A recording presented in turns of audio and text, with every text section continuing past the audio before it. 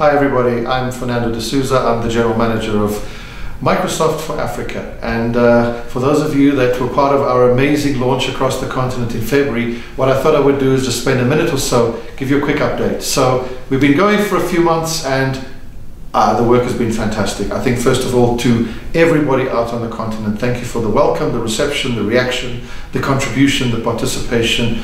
It really does actually make our job so much easier. Quick update. White spaces, TV white spaces, the project we're doing in Kenya has gone from a little pilot into a nationwide project.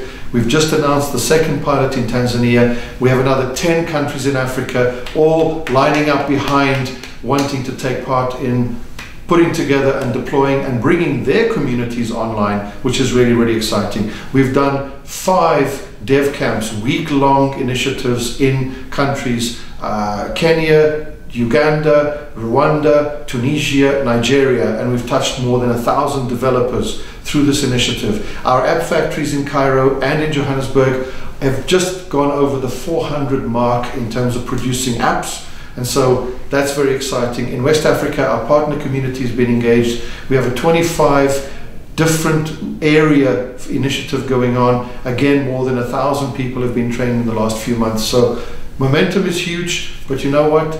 You ain't seen nothing yet. I think we've got so much more to do. Stay tuned. Next couple of months, you're going to see even more happening. Take care. Look after yourselves.